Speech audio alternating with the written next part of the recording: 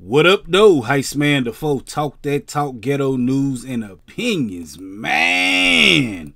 Right now, it seems like there's more cell phones and technology inside of the classroom than there is discipline. But that might be coming to a change for this Missouri school district called Cassville. All these schools, man. It seems like they finna bring back corporal punishment.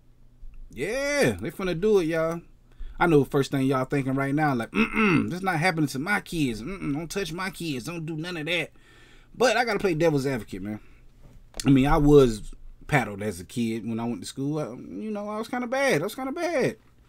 But I'm saying though, man, this might help because, like, in school, like, this is gonna be happening. I think in elementary schools, you can't go do that to no middle school or no high schoolers. But they need discipline. And they need, like, what they call it, the carrot in front of the rabbit or something like that. Like, you can tell a child, like, we gonna do this to you, or we gonna write you up, send you home. If they don't get disciplined at home, they need to get disciplined in school.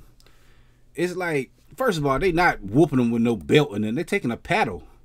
Hold on, this is the paddle right here. That's a paddle. It ain't the paddle, but I'm saying, you know what I mean. And it's not like they sit there going all in on them. They just giving them up.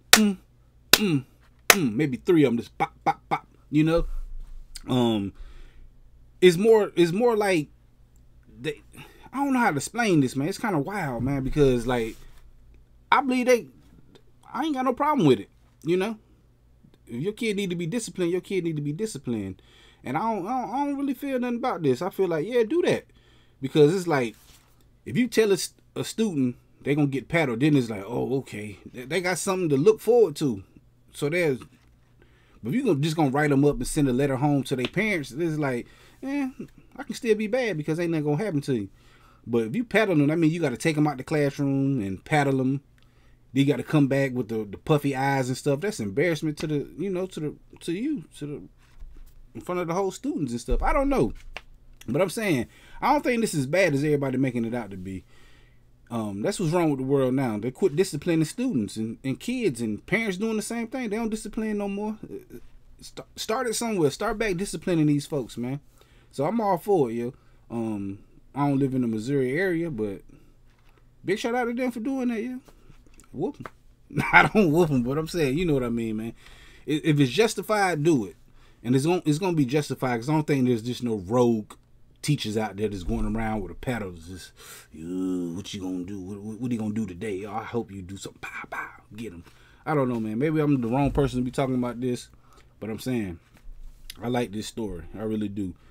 Big shout out to the Cassville schools, and do y'all thing, man. But we definitely gonna be talking about this Friday right here on this channel, man, because I go live every Friday talking about stuff just like this. Y'all just gotta come through and holler at me, man.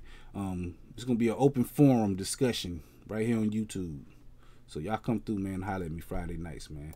I go live every Friday at 9 p.m. Hit that like button, the comment button, the share button, the subscribe button, the notification bell.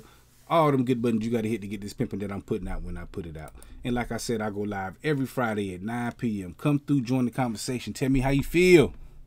And holler at your boy. Heist man, the foe. Talk that talk, ghetto news and opinions. Peace.